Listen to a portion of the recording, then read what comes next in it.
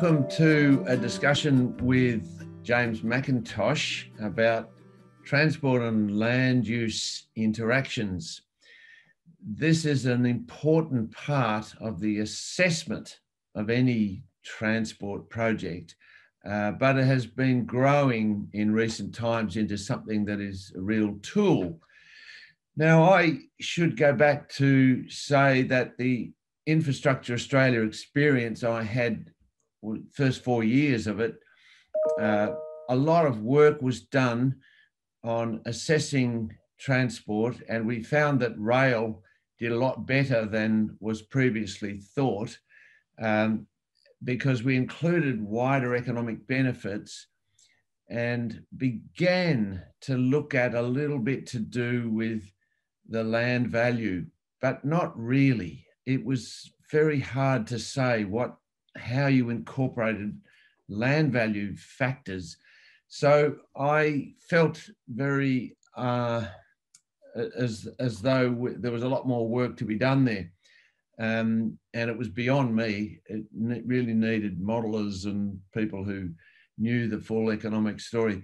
And along came James McIntosh to do a PhD on just this, and then began to work with another PhD from our institute, Roman Trubka.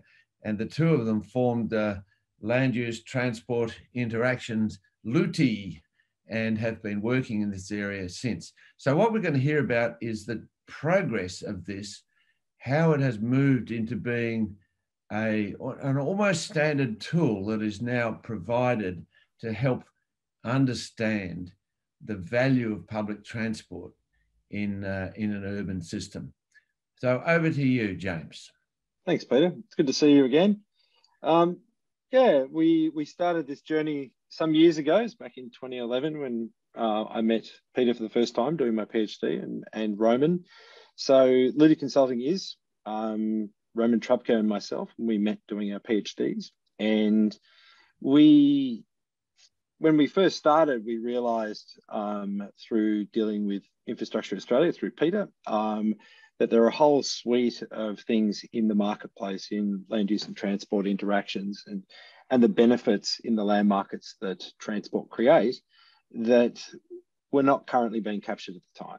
So thanks to Peter and the PhD and the time, Roman and I got together and we learned a lot through that time and sort of subsequently decided to set up our business. And it's a really interesting space to be in because it sort of falls in the crack between planning and I suppose urban fabrics and governance around that, and then transport and other economic factors. So it sits in this space which is arguably the reason why you do most of these projects, to make urban and societal, places better. So that's where we decided that we would form our part of the market. So really at its most fundamental, the interaction between land use and transport really is an interaction between what is a modern urban form and its requirements and the transport system. Now, there are obviously a whole suite of other factors in there that are formative in why people move places other than transport and why businesses locate in locations because of productivity reasons. But in broad terms, modern cities' interactions with the transport network really do shape the way that they form and have formed over time.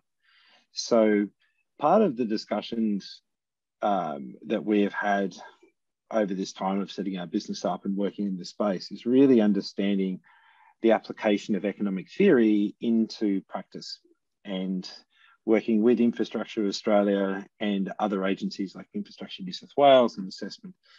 We have grown and changed and transformed our business into the learnings that you naturally make in business, that you realize that you did something once and that didn't work, so you go and try and do something differently, and that works, so that evolves and businesses evolve and grow. So that's a background to Roman and myself and what we do. But I'm not sure what level of detail we expected to go into, but I have prepared a presentation, and it'll take everyone through some examples on how the assessment framework and the modelling framework works, and how we respond to the needs of groups like Infrastructure Australia in the assessment framework. And then I'll give some project examples, and they kind of show or highlight how each one of the models addresses key parts of the need. So I'll go on to my first sort of main slide. And when we have a look at this, it really focuses on the modelling method that we apply. And we apply it for a whole range of reasons. The main one, obviously, is that it addresses key criteria set out by different agencies, but probably most importantly, the modelling framework that we've provided, and there's sort of 6 steps on this slide. They address key parts of interaction, land market and transport interaction modelling. So that's sort of the overarching framework. And what I've done is actually given a series of example slides that come after this. And each one of these examples sort of shows some illustrations on how the modelling has been applied using some examples. Now, the examples don't relate to anything in particular, they're just examples of some of our modelling. So if we go to the modelling step 1 slide, and has the example of land market dependence. So we run the demand model and start to understand where the limits to growth are in these future years. So we have a look, and if you have a look at the slide there on the left-hand side, there has a bunch of green lines on it. This is where the volume to capacity and some of the road network in this case, you know, that they have more vehicles on them than the roads can cope with. And it forms a really good basis of understanding then which travel zones are using those discrete links or nodes, and then that forms like a basis of dependence. So this over and above, or any growth over and above what is forecast at this time, really is unsupportable by the transport network at that time. And what it does is it tells us an area of influence that a future project is going to have. So our area that we're looking at, in this case, sort of fans to the north, and it shows a whole bunch of travel zones that are using these links in the network that are over capacity, and that forms our study area. And that's really useful to show both agencies and assessment agencies who are looking to say, well, what's the area of influence of your project? And there's no point forecasting growth in areas that your project doesn't influence. So turning around, for instance, if you're doing work in Fremantle where Peter is, and then saying, well, we're going to forecast some growth in response to a project in Fremantle in Scarborough or somewhere else. Well, that doesn't make any sense. So it has to have a nexus back to the investment, and that's what this says. The next slide really focuses then on the interaction modelling and the demand responses for in both the population and employment markets in response to the project. And like I said, different investments create different spatial delineations and different levels of growth. So in this case, this example shows this fan up to the north, and there are key areas, the darker areas on there show higher levels of demand, and the lighter areas are less so within the study area. And the population response on the left-hand side, you see very strong population response to the northern part in there. And it highlights quite clearly when you start to have a look at it that some parts of the study area, there will be huge amounts of demand, and in other areas, less so. And it pivots off what's there. So this is another key attribute, is that there is a set of forecasts that are there, and it says, okay, what is the change in demand in these areas based on what's already there? So there'll be an increased growth rate. So it changes the growth rates in these areas. And then on the right-hand side, you can see the employment. So you can see that there's a key employment node in the center there that is getting a benefit from this. So we use that as our central forecast of demand response to the project. And then when you go into the next slide, you can see there's sort of a description here about how we apply the development capacity, because we need to, as I mentioned before, you need to limit your analysis to the supportable capacity of the investment. Light rail, for instance, is a really good market integrator in corridors. It moves more people than a bus, but less than a heavy rail. Its service frequency, its speed will change the amount of development that it can support over and above what's already there. The next slide really focuses on the growth redistribution. So what we can see in this example is that the green within our little red study area there, we have forecast growth in these key areas. And these are areas that can grow, are supportable by the transport network, and probably most importantly, respond to the accessibility changes that the project delivers.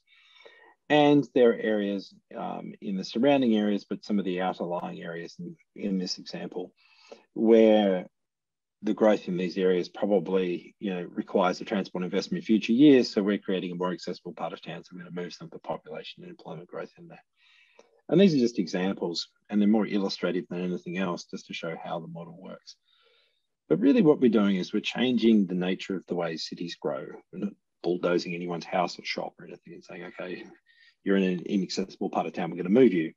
It's really about how regions grow over time, and that growth rate, or that percent, portion of growth that happens can be redistributed into areas that are more spatially efficient. The next slide really does start to get to the heart of a lot of the interaction modeling, because what we've then done is we do a series of calibrations on the network to start to understand. On the left-hand side, we have the link volume to capacity analysis. And what it does is it shows, are our transport investments, they're obviously creating benefits, but if we go through and we put excessive growth in areas, so if we turn around and say for a light rail and we go say, 40-story towers up and down the corridor, and they go, well, the transport mode can't actually move that many people, and you actually start creating traffic chaos at the road network. We need to back off some of the forecasts. So it's calibrating the growth in these areas to the specific transport mode and the way that the network performs. So you don't go and put growth in there in areas that then clog up all the existing road network and everything else. Second part is we go and have a look at intersections and basically have a look and see whether or not we're creating undue delay at key intersections across the network, which is similar in concept to task one, but it has a different focus. We then start to have a look at about the regional accessibility, or the effective job density or access to employment. And we're making sure that we're not creating any areas of growth in our region that are becoming less accessible over time. And then we start to map some of the economic benefits of the project and making sure we're not creating disbenefits in response to that. And again, these pictures are just illustrative of how the modeling process works, but it is quite clear when we start to have a look at it. The project's creating benefits, it's not creating too many problems in our area, and probably most importantly, the calibration phase that we're conducting doesn't really isn't creating more problems than it's fixing. So then we start to go into the economic benefits, and I'm not really going to focus too much on the economic appraisal itself, because that's reasonably well documented around the place about what you can do. But I'll give some examples on how, when you start doing ex post analysis of how projects actually perform, you actually start to understand how the markets respond. And this is useful for both your forecasting, but it's also useful for the narrative for the project on how price responses will relate in response to the project. And our hedonic price model, you can go through and have a look on our website. You can download a whole series of papers on there that we've written about it and other things like that. But the examples that I give here are applying what are called time series hedonic price models to different projects across Australia. And Peter's key focus of the discussion was really on surface transport, so I focused our analysis on the key surface projects that we've looked at over time. So when you have a look at these slides, so there's about 5 project examples of some of the economic impacts of the projects. What we're doing is we're looking at 3 light rail and a couple of bus projects, and how land market price shows land market demand for the accessibility.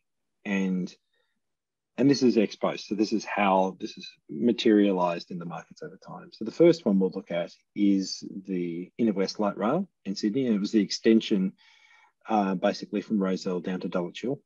And a lot of public transport projects in particular, it's the proximity to the infrastructure. So people get an access premium for living near the, in this case, the light rail. So if they live there, then they can use it. And if you're further away from it, you can't. So people want to live there. They have an increased willingness to pay. And what we can see with the first example that we have here is that the project was announced in about 2010. It opened in 2014. And by 2014, 2015, there's a bit of a lag in some of the analysis.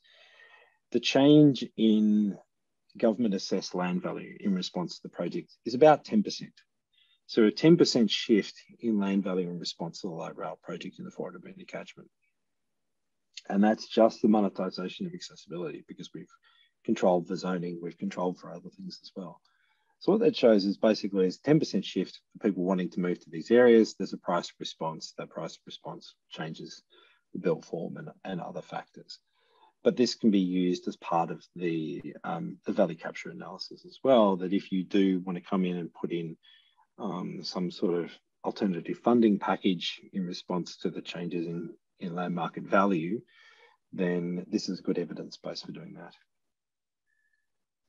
The next slide is the Southeast Light Rail. So basically this is where it goes down to Kingswood and to Randwick and Kingsford, not Kingswood, and back into the city. And again, it looks in the sort of the surrounding pink study area as a comparative area, what the land market response or land value response is within the walking catchments compared to the areas that are not getting the benefit, that are too far away. And again, it shows about a 10% uplift from the time of announcement or around that time up to the commencement of operations.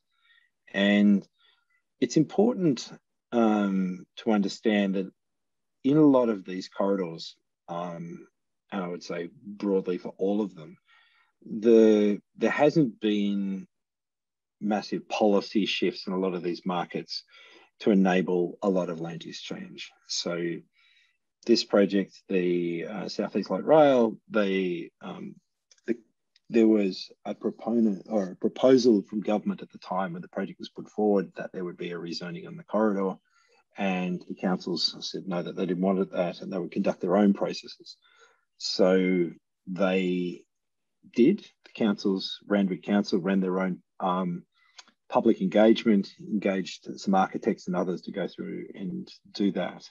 And it was called the K2K plan, or the Kensington to Kingsford plan, basically is a city shaping strategy. And that came out, I think, in late 2019, early 2020. And that's sort of set to realise some of the benefits that are created by the project.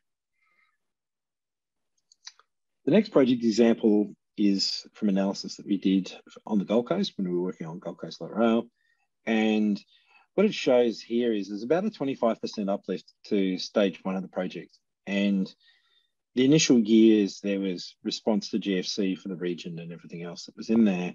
And it was really tough on key parts of the corridor. So the blue line on the top, the 400 metre catchment. Investments in light rail in particular are very tough on the 400 metre catchment or the area around there, because it's very disruptive. You wind up digging up half the roads and the utility networks at the time, trying to reshape. Now it's magnificent and wonderful once it's built, but yeah, it's pretty tough at the time. But you do see a pretty significant response. And I didn't actually have any of our later data to hand, but yeah, the benefits keep going up. So the uplift from project announcement to the, to what's happening there now is about 25%. And it's a really good example in this case of investment in the light rail in a dense urban corridor and how demand has responded there. And the next two projects that I'll talk about are bus-based projects, and both of them are excellent transport projects that move a lot of people, and they're really highly utilised. And do amazing things for the parts of Sydney that they operate. But if we go on to the slide that talks about the B line, so the B line is the double-decker bus line that basically goes from the city, crosses the bridge, goes along Military Road, and then up into the Northern Beaches up to Motorvale. And this is an incredibly important transport mode for the region and highly used. But what we do see is that there really hasn't been a land market response to the project. And interestingly, half the stations on the corridor, or thereabouts, I can't remember exactly how many there were, but a significant number of them had park and ride.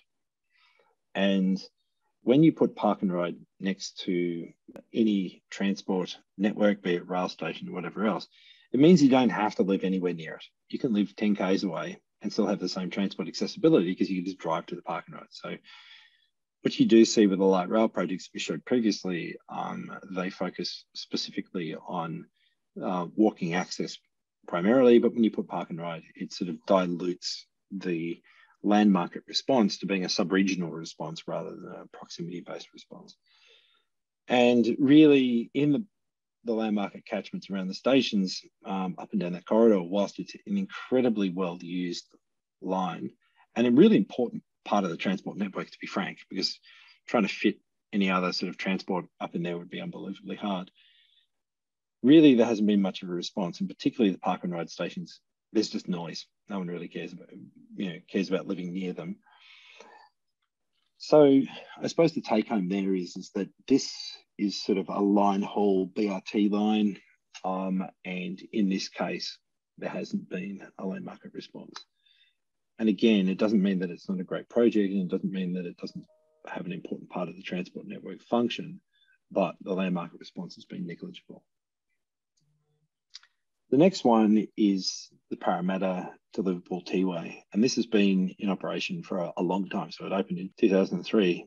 And what you can see really in all the catchments, the 400, 800 and 1600 metre catchments, the mode really hasn't done very much, if anything, and it's just really noise. So our model basically shows is that along those corridors, response to the project, there hasn't been a discernible response or a clear response to the project in terms of a land market response. Again, unbelievably important part of the transport network, very highly utilised, and is a good project in that it solves a key part of the transport network. And the Parramatta, both Parramatta is growing unbelievably, as is Liverpool as well, and the connection between the two is really important. But what we do see with bus-based modes is that, in general, they have more of a transport function rather than a city shaping function. So they solve transport mode issues and need and demand, but they don't tend to shape the city in terms of change in price, leading a change in feasibility and a change in built form. And it's an important part of the discussion, because when you look at transport projects, you really need to look at the objectives. Why are you doing it? If it's solving an unbelievably important transport problem that exists, then arguably the objective is transport. If you want to facilitate growth in an area, or you want to facilitate an urban change around a new transport mode, then it's probably more of a city shaping project. And that's where you start to see the movement and place aspects of different projects. That some are movement-based projects or basically transport projects, and some are city shaping or more place-oriented projects. So Peter, that sort of concludes my diatribe. So apologies for talking for too long, but happy to answer any questions.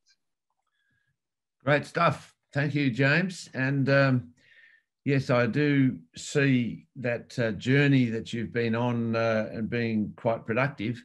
Your final comments about city shaping are very relevant to what we're doing. We are very interested in city shaping. In many ways, our Metronet rail systems in Perth have been about transport only and not city shaping.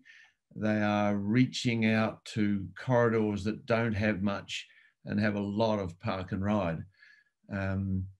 but getting to them along those main roads, the connections, what we're interested in showing could be areas of city shaping. They can be urban regeneration projects along there.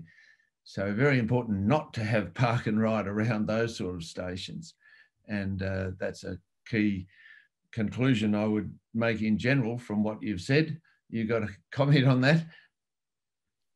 Yeah, I mean, park and ride forms a really important part of the access mode to stations, rail stations, because not everyone can live next to the station. If you look at the ones in WA, they create this huge level of accessibility, particularly in the south, where you see people driving significant distances every day to get the park and ride, and it gets them off, the Mitchell and Kwinana freeways, which is fantastic. So you get a really good, strong transport function, but it really disperses and to a certain extent dilutes the key city shaping or positive attributes that transport can bring to reshape a city into a more dense urban form. Yeah, and the other lines have less of that high speed kind of high capacity approach, and they are more traditional rail lines, and there is more redevelopment happening around them.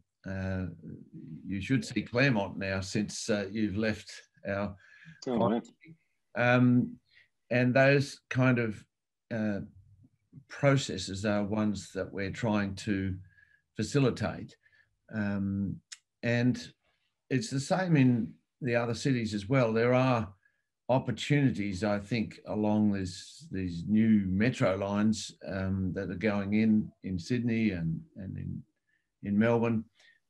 So it is a way of balancing all that out and seeing what is important for transport, what's important for city shaping.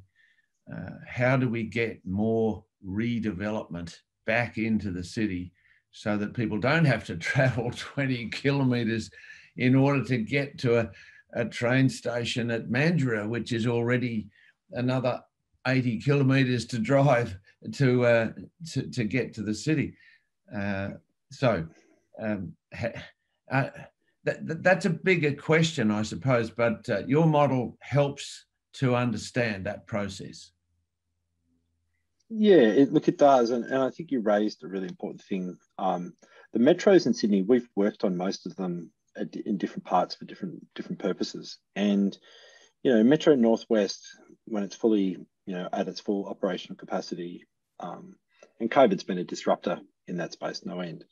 But when it's fully operational, it moves 45,000 people an hour, which is unbelievable, really, for one train line to move 45,000 people an hour, and it connects up, the whole sort of global economic corridor there.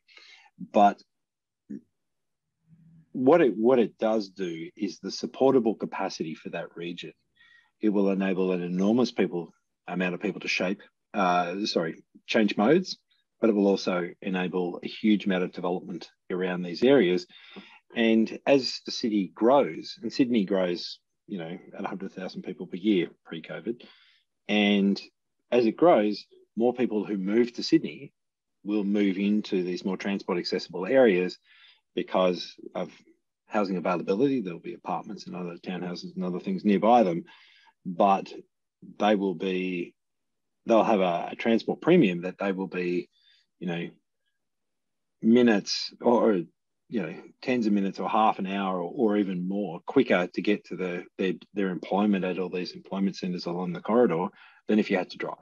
So there's a real market premium for people wanting to move to these areas, and there's a real market premium for developers and others to move there and actually start realising some of these opportunities. But at the same time, there is a big role for government as well to communicate a lot of these benefits, show how the demand response will be really, really important for the society, even for those who aren't that keen on density, that if you create these opportunities by creating places that are more accessible, people will want to move there. And not everywhere has to look like the Gold Coast, by the way. You know, you can have different levels of accessibility, creating different levels of different built form, and that are bespoke to the area. So not everything has to be high rises, but more accessible areas will drive more people to want to move to them. And even areas where you see a lack of willingness to go through and rezone and make them more dense, the demand's there. You know, the councils are getting hit with development applications every 5 minutes, and you can only say no for so long before they have to start to give in. So the demand will drive the change, but it won't be an optimized scenario unless, you know, the governments get behind, you know, in an ordered fashion, having the conversation like they did in Randwick. The K2K plan was excellent because it was a bottom-up fed thing through council with an urban design team and everything else, and they actually came up with their own city shaping strategy, which ironically isn't that different to what the state had proposed to start off with, which is kind of ironic anyway. But it highlights that there was significant demand, there's a significant opportunity, and now provides certainty to the development market of what they want. It ranges, I think, between sort of 20, 25 stories, which is pretty dense for that part of Sydney. But before their plan was put in place, they were getting applications for 35 stories up and down Anzac Parade, which they didn't want and the community didn't want. But the developers are like, demand is there, demand. So now the market has certainty around what they can do. And I think that's been a big lesson for everyone. Very good. And I think that that's what you are providing in this model, is a greater certainty for the decision makers that what they're putting in can produce urban outcomes as well as transport outcomes. And that's a major breakthrough for me, to be able to see that and to see that it is possible to do city shaping as well as providing a transport opportunity, and in fact that they're totally integrated.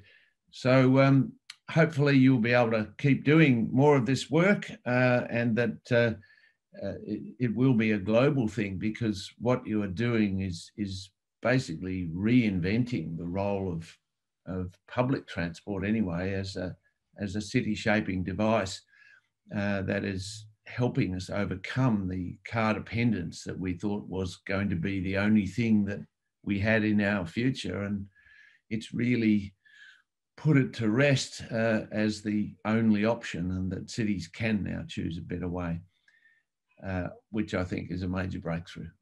So congratulations. Yeah. Hopefully you'll have a lot more work to keep things going.